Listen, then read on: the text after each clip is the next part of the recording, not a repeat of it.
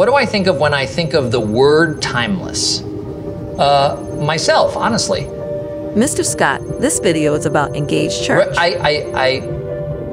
When I think of the word timeless, I'm reminded of Engage Church. Is that better? I envision a place that is founded upon the mandate to engage God, people, and culture. A place that operates by the conviction of its values. Authenticity. Diversity. Spiritual family. Development. And innovators' reconciliation. Values are important. We need to model them. We need to embody them. This generation and the next need to know what development looks like. They need to be bold, to be empowered.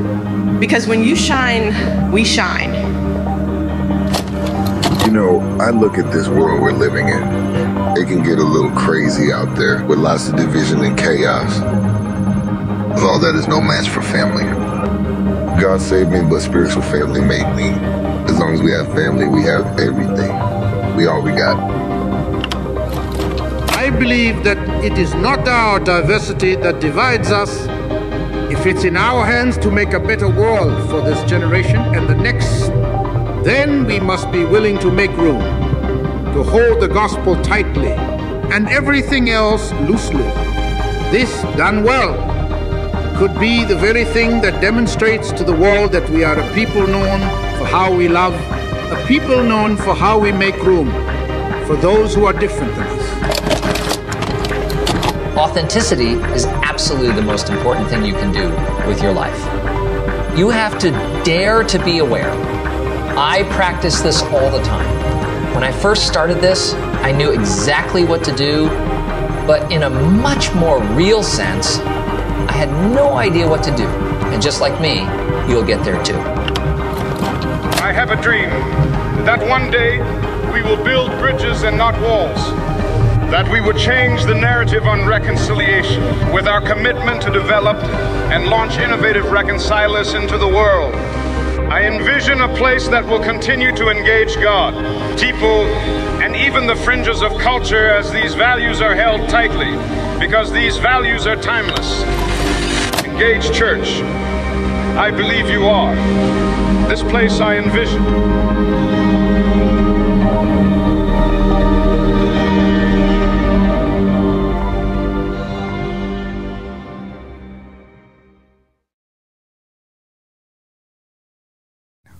Power is meant to be given away.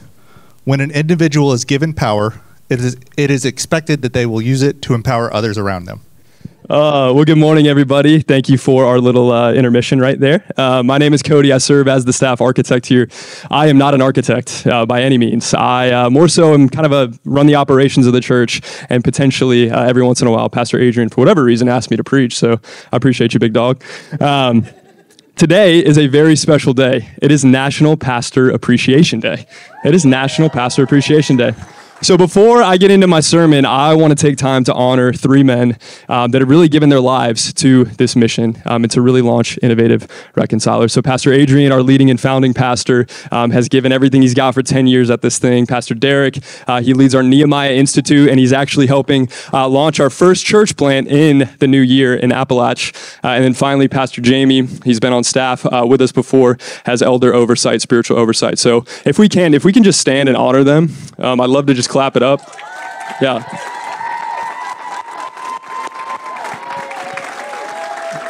Legends.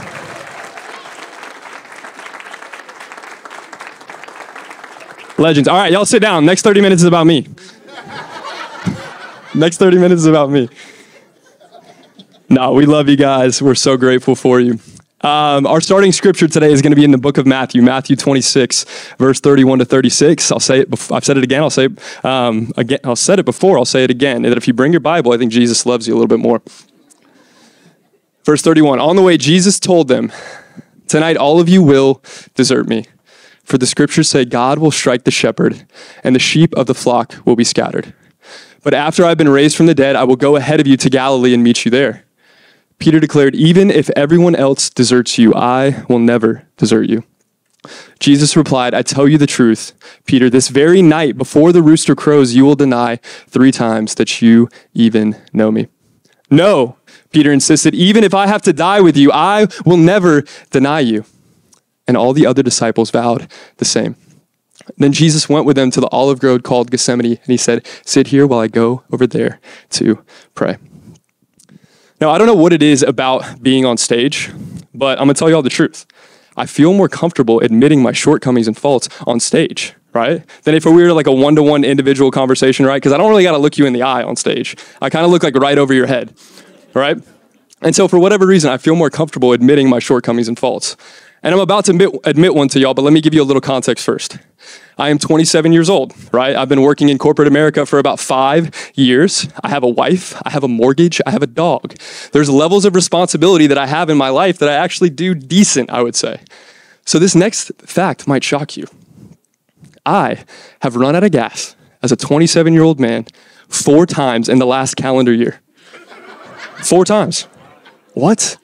I know some of you are like worried about me, like, dude, are you okay? Like, I had money in the bank account. I had time to go get gas. I don't know what it was, but I ran out of gas 4 separate times. Let me prove it to you, right? One was off Appalachia Parkway. It was in my old job. I was wearing a full suit. Dead summer. It was July, right? And so I'm getting there, and I see the gas tank on E, but I'm like, it's fine. We'll make it. We'll make it to work. And yeah, big faith. There you go.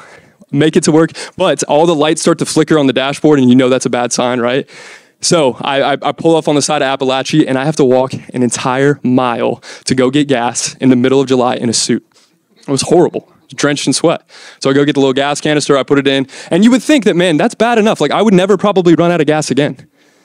But I proceeded to run out of gas 3 more times in the next calendar year. One of them, I got to tell you just a little bit more context. One of them was off Miccosukee, and it was during 5 o'clock traffic, and I promise you, I ran out of gas in the middle of an intersection. And so, like, I pull, like, the classic, like, security cop. Like, I'm, like, directing traffic. Like, you go that way, you go this way, you go that way. And some guy was so nice. He got out of his car and was like, hey, man, your battery died? You good? You need me to jump it? And I wanted to lie so bad in that moment. Yeah, dude, my battery just went out, right? But I didn't. I told the truth and said that, nah, man, I ran out of gas. And he just shook his head like, dude, you're an idiot. You're an idiot. Last one. I'm almost done. This week, literally happened to me 3 days ago. I ran out of gas on the way back from coming back from Greenville, Florida on I-10. On I-10, right? I know, I heard someone say Cody, like, oh, bless his heart, right? That's what we say here in the South. And so I do what any good man would do. I call my wife. Okay, babe, I need you to come bring me some gas. But then I pull idiot move number 2. And guess what I forget to do? Turn the lights off. Turn the lights off in my car. So not only am I out of gas on I-10, but my lights are out now too, and my battery is shot. So then my wife and I proceed to jump my car on the side of I-10 because I just didn't get gas, and then I forgot to turn my battery off. In some ways, I'm like, I'm a fool, y'all. And I'm okay to admit it here on stage, right? Now, why do I tell this story? Why do I talk about this? I was curious of why I actually ran out of gas 4 times. Like, why did I actually allow myself to do that? And in every instance, every time, I had this underwhelming sentiment inside of me saying, oh, I got this. I got this. I'm not worried about it. I'll get to the next gas station. I'll get it later, right? I've got this. No worries. I've got this. What is Peter, underlying sentiment of what he's saying to Jesus in Matthew 26? I got this. I got this. Have you ever had a moment in your life in which you've said, oh, I've got this. I don't need God. I don't need help from other people. I've got this. How'd it work out? How did it work out? You see, we're in a series now called Timeless, and we're talking through our values here at Engage Church because we believe our values are timeless. They can be applied to any generation or any groups of people that call themselves followers of Jesus. And today I've been tasked with talking about one that is probably one of my favorites. It's development. It's development. And today I want to tackle 3 main questions on the idea of development. One is, what is it that Jesus wants to develop inside of you? Or what does Jesus want to develop? 2, what does the journey of development really look like as Christians? And then 3, how do we walk well in the journey of development? Would y'all pray with me? God, we thank you for today. I thank you that even though I'm an idiot, you still love me. God, would you really help me not run out of gas again?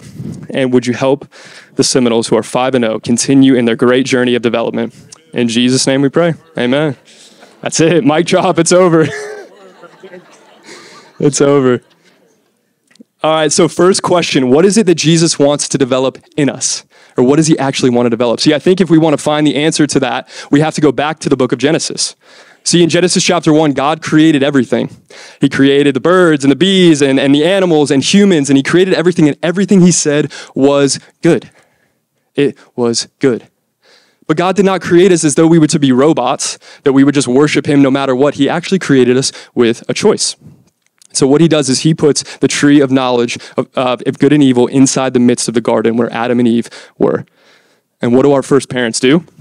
They fumble the bag, right? They go and grab the fruit, take of it, and they disobey the commands of God. And now we think, man, it's just a little mess up. It's just something small. But at this moment, things would change drastically for humanity, right? You and I were actually designed to be in a loving, trusting relationship with God. We were designed to be what I would call the authentic self. And the authentic self, y'all, is awesome. Like the authentic self, you deep down, you have different gifts, unique callings that God wants to do with your life. The authentic self is great. But a prerequisite of that is to be in a loving, trusting relationship with God. And so what did Adam and Eve do in that moment? We have a chart up here actually talking about it. I feel like I'm on my teacher grind right now, right? But that's the authentic self in the middle. The one who's supposed to be in a loving, trusting relationship with God. But Adam and Eve, they choose self-sufficiency. They say, God, we don't want to follow your way. We're actually going to follow our own way. And there's some byproducts of that. Human beings get a lot more complex in that moment. Y'all seen the movie Shrek, right? Like ogres have layers. Ogres are like onions. Human beings in that moment got much more complex. I've got to ignore Pastor Adrian. He's making me laugh. And fear and shame enter into the world at those moments. And as Dr. Zoto would say, fear and shame are the enemies of our soul. They're the enemies of our soul. So instead of shame is this idea that, man, I've made a mistake. A failure has happened. I've fallen short in this way. But instead of saying that, shame says, oh, I'm the mistake. I'm the failure. I'm the reason. I'm the main thing that caused this to happen. And shame, because of that, what our first parents decided to do is they decided to double down on self-sufficiency. Like in that moment, they could have gone to God and responded and said, God, would you take us back? Would you help us? We made a mistake. But what they did is they chose self-sufficiency again. And we see that they sewed fig leaves together, right? And that's what they then presented to God. And that's when I believe the false self was formed. See, the false self is the identity that we want to bring to the world. It's the thing that we want to show to the world. So we're actually afraid of what's going on in the inside. We're afraid of the inconsistencies within our life. So what we do is we portray this false self. We portray this false self. For Adam and Eve, it was the fig leaves. What is it for you? What is the false self for you? See, the thing that Jesus actually wants to develop in us is the authentic self. It is the authentic self. But in order for that to happen, you and I have to say yes to a journey of development. We have to say yes to that journey, and that journey is hard. Now, we fast forward a few thousand years, and I think one of the greatest examples of development in Scripture is the Apostle Peter, right? Is the Apostle Peter. So we fast forward a few thousand years, and we get to the life of Peter. And the thing that we need to know about Peter, a couple things off rip, is that he is a Jew, right? He is a Jew. So at the time, he would have studied the scriptures. He would have studied the Old Testament. He would have known that there was to be a Messiah, a Savior that was going to come and set his people free. He lived with that hope and that expectation. But also, Peter lived in a very weird time in history. Scholars say that the Old Testament, when it ended in the book of Malachi to when Jesus came on the scene, it was a 400-year dead zone. Nobody heard anything from God. What do you think Peter lived in? Peter lived with a sense of hopelessness. Hopelessness. I've heard about this Savior. I've heard about this Messiah. I've heard about this person that's supposed to come and set the captives free. But my reality doesn't look anything like it. My reality doesn't look anything like it. So what does he do? Well, he does what any of us would do. He busies himself in the thing that gives him value and significance. So that's why Peter, before he's Peter, he's named Simon, and he's often referred to as Simon the fisherman. Go back to our diagram earlier. What's his false self? It's the fisherman. That's where he gets value from. That's where he gets worth. That's where he gets significance, right? But then Jesus comes on the scene and interacts with Peter 3 times before he would really go and follow him with everything that he had. The first one we see in John chapter 1. He goes up to Peter, who's Simon at the time. He goes, "Yo, Simon, son of John, you will now be called Cephas," which means Peter. Jesus pulls kind of this weird move, y'all, where he gives him a nickname off rip. Like the first time he ever meets him. I don't know about y'all, but like nicknames are like, you kind of got to earn a nickname, right? The only one that can give me a nickname off rip is the twins, Oscar and Marvin. Like, y'all called me, dude, they called me Code Breaker one time. I was like, dude, that's the coolest thing ever. Shout out to my guys. Chopping trees up here. Y'all know what I'm talking about. Anyway. But Jesus gives a nickname right there in that moment, and that's important. We'll put a pin in it and come back to it. Second time, we see that Jesus approaches Simon again when he's fishing. He says, "Come and follow me. I'll make you a fisher of men." And Peter actually responds to the call. But scholars would say that that response only lasted about 4 months. And then what do you think Peter went back and did? Fish. To where he felt safe. To where he felt his identity was. That's where he felt comfortable. Jesus, for a third time, approaches Peter, and we pick it up in the book of Luke. It says this in Luke 5. "Now when he had finished speaking, he said to Simon, 'Now go out where it is deeper, and let down your nets to catch some fish.' 'Master,' Simon replied, 'we worked hard all last night and didn't catch a thing. But if you say so, I'll let the nets down again.' And this time their nets were so full of fish they began to tear. A shout for help brought their partners in the other boat, and soon both boats were filled with fish and on the verge of sinking. When Simon Peter realized what had happened, he fell to his knees before Jesus and said, 'Oh Lord, please leave me. I am such a sinful man.' For he was awestruck by the number of fish they had caught, as were the others with him. His partners, James and John, the sons of Zebedee, were also amazed. Jesus replied to Simon, 'Do not be afraid. From now on, you'll be fishing for people.' And as soon as they landed, they left everything and followed Jesus." See, it took 3 times for it to actually get through Simon's or Peter's thick skull that he needed to follow Jesus. He needed to go and follow him. And chapter 1 of Peter's story is what I would call the chapter of hope. The chapter of hope. See, Peter, like most of us in here, he lived in this place of hopelessness. He lived in a place in which things were overpromised and underdelivered. Does that sound familiar in our society today and what we operate in? Oh, if you just focus on your mental and emotional health, you'll get right. You can be the authentic self. If you can just say, if you can identify an emotion on the emotion wheel, man, that you're headed in the right direction, things are going great for you. Right? Or maybe if you exercise 3 or 4 times a week, life will just go right for you. And I'm not saying those are bad things, but we are fed lies that overpromise and underdeliver. We're fed them. Just like Pastor Adrian talked about weeks ago, we have access points that are everywhere trying to get into our life and feed us the lie that they can be the hope that bring us to the authentic self. But they're not. How is it working out for you? See, human beings were designed to hope in something. We were designed to hope in something. And the only thing that can really carry that weight is the person of Jesus. So what does Jesus do in the interactions? He actually identifies the false self. He says, you're no longer going to be called Simon, you will be called Peter. Jesus in this moment gives him a sneak peek of what the authentic self looks like. What does that do in Peter? That inspires this hope. This hope that maybe if I do follow Jesus, he can take me to the place where I've always wanted to be. And I'm not talking about in terms of riches or wealth or anything like that. I'm talking about like when you sit up at night and you think about how you want to be a better father, when you think about how you want to be a better Jesus follower, when you think about how you want to be a better friend, those type of things. And Jesus says, I can actually get you there. What have you put your hope in that's not of Jesus? See, I love the response of Peter in Luke 5. It says that he dropped his nets. Where did Peter get his value, his significance, his worth from? In fishing. What did Peter have to do to transfer his value, significance to the identity that Jesus had for him? He had to drop his nets. What are the nets that you're hoping in and that you think will get you to the place of the authentic self? Because I promise you, only Jesus can get you there. Only Jesus can get you there. So Peter responds to the call in that moment. He believes in the hope of Jesus and starts to follow him for the rest of his days. Chapter 2, I would title Productivity or Production. Peter starts to kill it, man. He's following Jesus and things are just up and to the right. Things start to go well. He starts with the feeding of the 5,000, right? He's part of Jesus' inner circle, his crew, his posse. Things are up and to the right for Peter. Have y'all ever been in seasons like that where you just feel like things are rolling with you and God?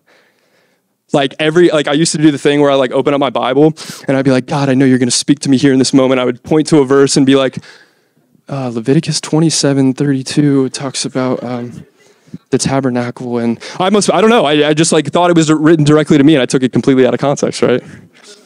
But the productivity stage with God is sweet. And I would encourage you to run fast in those seasons. Be used by God. He wants to use you. He really does. But I would also heed a warning of caution that Jesus says in Luke chapter 10, verse 17 to 20. It says this: when the 72 disciples returned, they joyfully reported to him, Lord, even the demons obey us when we use your name. Yes, he told them, I saw Satan fall from heaven like lightning.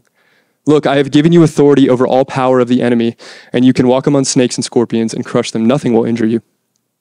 But don't rejoice because evil spirits obey. Rejoice because your names are registered in heaven. Be careful in the stage of productivity, because what you can start to do is you can double down on self-sufficiency. You can think that, Jesus is this great add-on in my life. He makes me more clever. He makes me more wise. He makes me more fun. I love Jesus. He's this great little buddy that I have on the side of my motorcycle as we're going through the ways of life.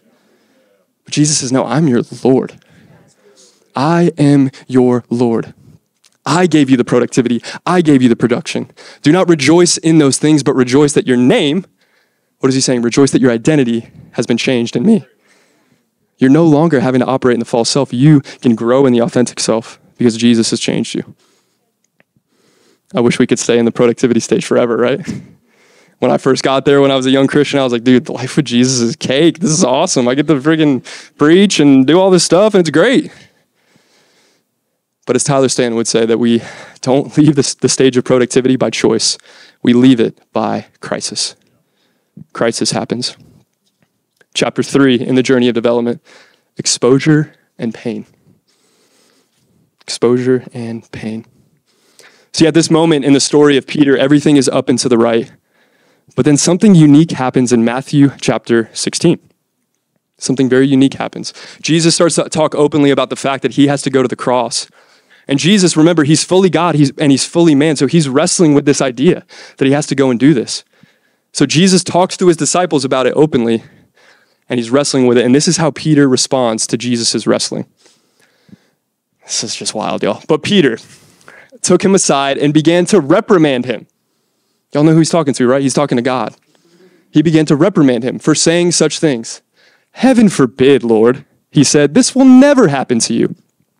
Verse 23, Jesus turned to Peter and said, get away from me, Satan. You are a dangerous trap to me. You are seeing things merely from a human point of view, not from God's.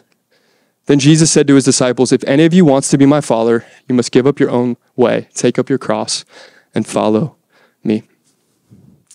See, but if you try to hang on to your life, you will lose it. But if you give up your life for my sake, you will save it. See, I think this was a marking moment in the life of Peter. I think it was an invitation from Jesus to say, how do you want to go about the pain and exposure that I'm about to put you through? How do you want to go through this process in the journey of development, right? I think there's two main routes that you and I can take. And this is a necessary part in the journey of development. Because if we're being honest in here, y'all, if we look at our hearts and our souls and the things that are inside of us, there's some nasty stuff going on, man. There's some ugly parts of us as humans. And I know we don't like to admit it. But Jesus loves us too much to keep us there. He loves us too much to keep us there. He's like the great surgeon or the great doctor that looks at the infirmities within our soul and says, I can make you well, but I have to take you on this journey. And I think we have choices in the journey of how we can go about it, right? Like, what if Peter's response in that moment was that he was just curious? Like, he was curious, like, yo, Jesus, you just called me Satan. Let me be curious and close to you and figure out what that means, right? What if he had chosen that route? Said, hey man, I don't understand what you're saying, but I trust you. I love you. You're my Lord. And when you say tough things to me, I'm going to respond. But scripture doesn't indicate that happened. What did Peter do in that moment? He doubled down on self-sufficiency. He doubled down again on self-sufficiency. The question I want to ask you, and I'm sorry to be the bearer of bad news, but your journey of development with Jesus, pain and exposure are necessary parts to go through. But what route will you choose? Will you be close and intimate and curious with Jesus when he comes and he reprimands you and he corrects you in a kind, loving way? Or will you choose the route that Peter took of self-sufficiency? We fast forward a few chapters later, and we see what we read in the beginning, Matthew chapter 26, Peter's famous "I've got this" statement, right? He says to Jesus, "I will never deny you. I will never desert you." He says, "I've got this." But moments later, we see in Matthew chapter 26, we see him actually go and deny Jesus 3 times. We want to pull it up.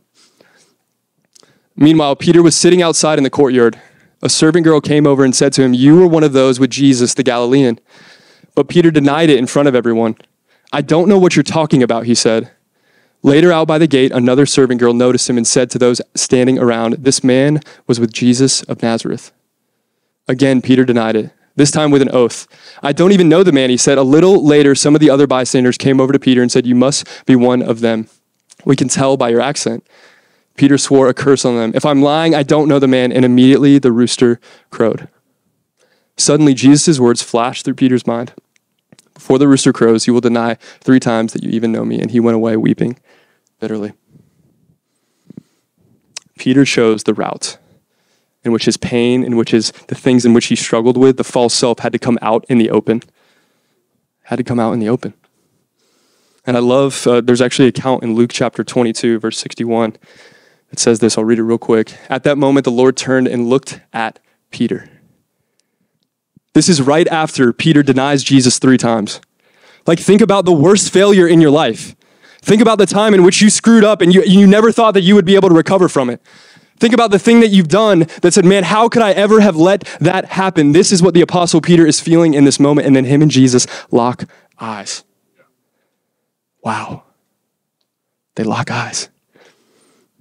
One of the most important questions you can ask yourself in the journey of development, you have to answer it for yourself, is what did Jesus' eyes look like in that moment? What did they look like? Was Jesus pissed? Was he angry? Was he upset? Did he look away? "How could you ever do that to me? How could you ever abandon me after all that I've done for you?" Or was Jesus just this, "Oh, it's fine, don't worry about it. I know you messed up a little bit, but it's all good"? No. You have to answer that question. What did Jesus' eyes look like? Because that's going to dictate how you continue on in the journey of development. That will dictate it. There's a tension to be managed there with Jesus. Jesus' eyes, the Bible says, are like fire.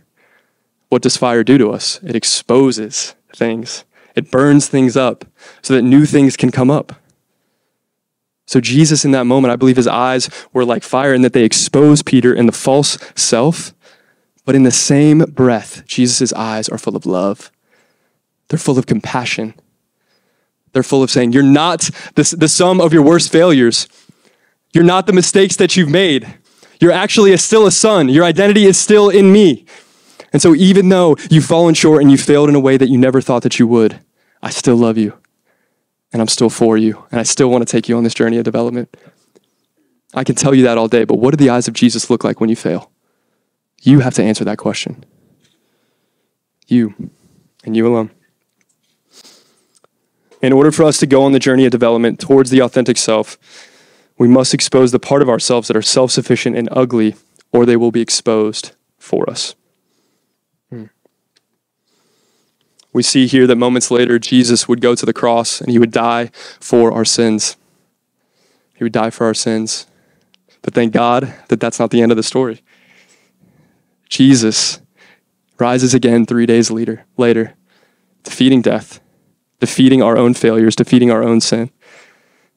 And what we think would maybe be the end of Peter's story is actually just the beginning. Chapter 4, restoration. Restoration. Jesus appears to Peter in John 21. And what do you think Peter went back to do after Jesus died? Fish. That's where he felt safe. It's where he felt secure. It's where he felt value. So Jesus comes up on the shore and he recreates the story back in Luke chapter 5. He says, hey man, cast your net this way. At that moment, loads of fish come into the boat. And Peter wakes up to who it is. He sees that it's actually Jesus. Peter hops out the boat, swims on shore. I don't even know if my guy could swim that well. But he's like, I got to get to Jesus. I got to get to Jesus. And what does Jesus do in that moment? He sits there and has breakfast with him and sits with him and talks with him and loves him and reminds him that you're not the sum of your worst failures. You're actually a son of mine. We pick it up in John 14. This was the third time Jesus had appeared to his disciples since he'd been raised from the dead. After breakfast, Jesus asked Simon Peter, Simon, son of John, do you love me more than these? Yes, Lord. Peter replied, you know I love you. Then feed my lambs. Jesus told him. Jesus repeated the question, Simon, son of John, do you love me? Yes, Lord. Peter said, you know that I love you. Then take care of my sheep. Jesus said a third time, he asked him, Simon, son of John, do you love me? Peter was hurt that Jesus asked the question a third time. He said, Lord, you know everything. You know that I love you. Jesus said, then feed my sheep. I tell you the truth, when you were young, you were able to do as you liked. You dressed yourself and went wherever you wanted to go. But when you're old, you will stretch out your hands and others will dress you and take you to where you don't want to go. We thought that chapter 3, the exposure and pain, was the end of the story, but Jesus says, I have a better plan and I'm willing to restore you, man. I'm willing to restore you. But what Jesus had to do in that moment was that he had to remind Peter that his identity is not locked up in the false self, but it's actually in the authentic self. It's in the person that he was designed to be. Jesus restores him in this moment. And this is important because some of you in this room, you've run from Jesus because of the pain and exposure he's put you through. You've experienced real pain and exposure of what's going on in here. And maybe it wasn't even your fault. Maybe it was something that happened to you. But Jesus is saying, I love you too much to keep you there. And why does he ask Peter, Simon, do you love me? Do you love me? Do you love me? And then his response is to go and feed my sheep because we got a place to go, y'all. The journey of development is not about you. In a sense it is, but it's also about your purpose so that you can go and love people. And you can go and bring them into the kingdom. Simon, do you love me? See, the purpose of development, the reason why Jesus brings us through it is because he wants to beat the self-sufficiency out of you. He wants to beat the self-sufficiency out of you. You were designed to be in perfect relationship with him and to trust him. Will you allow that to happen? See, the truth of the matter, like I've said before, is that pain and exposure are necessary parts in the journey of development. But Jesus can restore us no matter what we've done. No matter what we've done. Now, if I were to think about this journey of development, I think that developers do three main things while they're on this journey. Developers learn intimacy, developers learn contentment, and developers learn to respond. The first one is that if you want to be developed by Jesus, you have to learn what it means to be intimate with him. Peter walked with Jesus for over 1,000 days. Imagine walking with somebody for 1,000 days. You'd get to know everything about that person. What is your time with Jesus like? What is it like? Do you leave time for him throughout your day? Because if you don't set it, man, it's not going to happen. We're all busy. Life is crazy, but this intimacy with Jesus is incredibly important because what does intimacy do? Intimacy brings trust. Intimacy brings trust. So when Jesus pokes and prods at the ugly parts of you, our first reaction might be, ooh, I got to step away. I don't like this. But when you're intimate with Jesus, you say, yes, I receive this pain. I'll take this pain because I know where you're going to take me. And I know that you're going to make me well.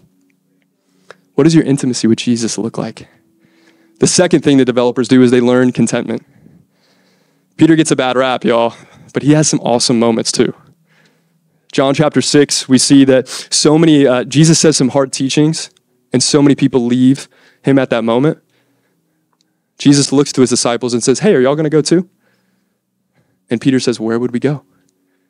Where else would we go? You have the words of eternal life. In that moment, Peter is practicing contentment.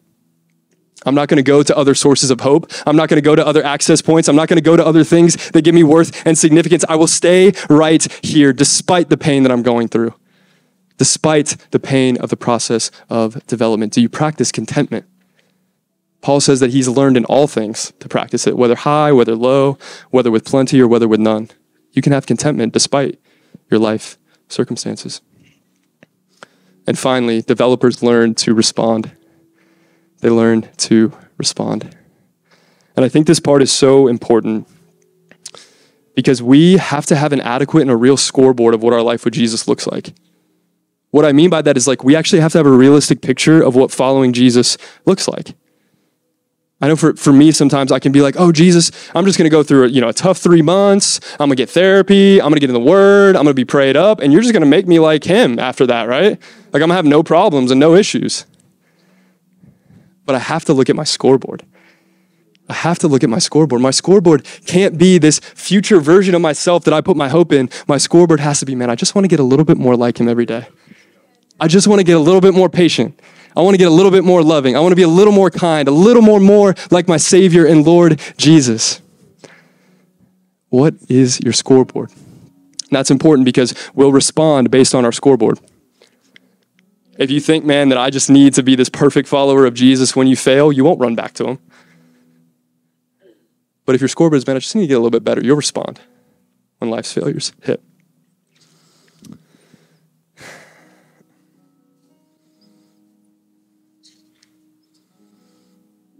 Peter's story, I wish I could say that after this moment with Jesus in John 21, everything was up and to the right again, everything was good. Nope. My guy had some great moments after that, but he also had some moments in which people had to come in and correct him, like the Apostle Paul corrects him after he's not preaching. He's actually discriminating against people within the church. And Paul has to come in and step in. He fails again. But what does Peter do? He accepts it and responds. And then at the end of his life, stories would tell us or history would tell us that Peter is in Rome in AD 67, and he's about to be crucified by Nero, who's the Caesar at the time. And the disciples, good friends of Peter, say, hey man, you got to run away. Run away, seek safety, and get out of here. So Peter takes the advice of the disciples and he starts to walk away from the city. And the story has it that Jesus appeared to him, just appears to him. And Peter in that moment knew his lot in life. He knew there was actually him supposed to turn around and to be crucified. So what does he do? He turns around and says, I'm not worthy to be crucified like my Savior was. Crucify me upside down. I can't promise you your journey of development is going to end the way you want it. I can't promise you it's going to end in this way that's awesome and that everybody's going to cheer you on and things are going to go great and you're just going to die in your sleep at 97. But what I can promise you is that it's worth it. I can promise you it's worth it. Would we be a people that put our hope in the Savior and King Jesus, that takes us from a place of inadequacy, that takes us from a place of the false self and brings us to the place of the authentic self? I pray that we would. Preaching sermons, y'all, it's difficult. And preparing for it is stressful. It takes a lot of work and a lot of time. And I'm really proud of the system we have here at Engage because we take it very seriously. Got to have our sermon done almost 2 weeks in advance. Got to preach it to somebody 3 times before you get up on stage here and do it, right? Pastor Adrian, man, he's serious with that system, right? And I went to him one time. I go, hey, man, why do we do this? And he said, I want the best version of you up there on Sunday. Why does Jesus put us through the journey of development? Maybe one day he wants us to stand before him as the best version of who we really are. The authentic self. The authentic self. Would you guys pray with me? Father, we thank you. We thank you so much for this morning. We thank you that you want to develop us, that you love us so much, that you do not want us to stay the same way.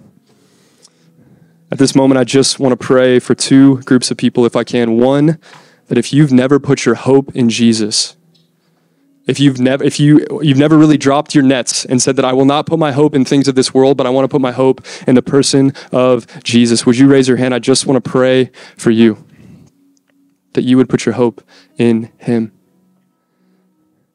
The second group of people I want to pray for is those that have experienced exposure and pain. And maybe in the exposure and pain, you've run from God. You've run from him, and today you want to be restored and come back into relationship with him. Would you raise your hand? I just want to pray for you. I see your hands. I see your hands. You want to be restored by Jesus, and he's saying, I'm here. Let me do it.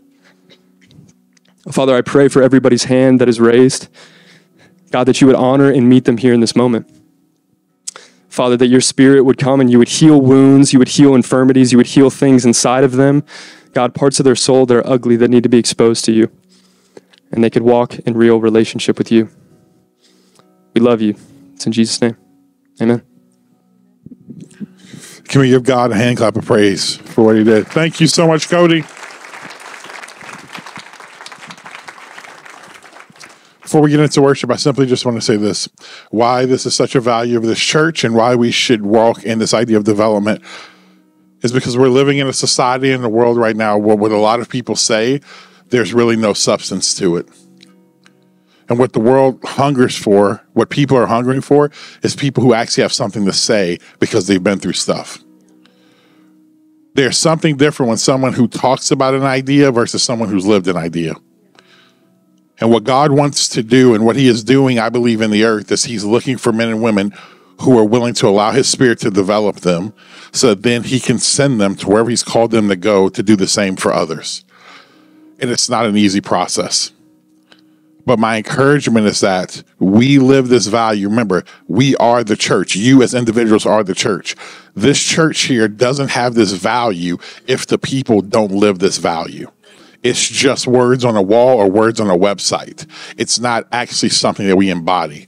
So my encouragement to you as your pastor is this. Some of you, you're in that season right now where you're in the pressing fire. And my encouragement by the Spirit of God is don't quit.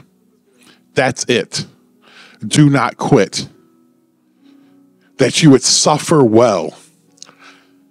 That you would stay the course. You would stay on the potter's wheel and let God do his thing. For some of you, things are up and to the right. You have the wind to your back. Run. Run. Stop being afraid that the bottom's going to fall out. Some of you, things are going so well, you are just looking around for the bottom to fall out. And God is saying, stop looking for the bottom to fall out and just run. He is looking across the earth for who he can use. And what I believe is that he's looking at this church and saying, can I use you in this time, in this moment? That being said, stand to your feet. We're going to go now into a time of worship. My challenge and my encouragement to us is this. Is to not worry about what we have to do when we leave here, but take the next few minutes to set our affection and attention upon Jesus.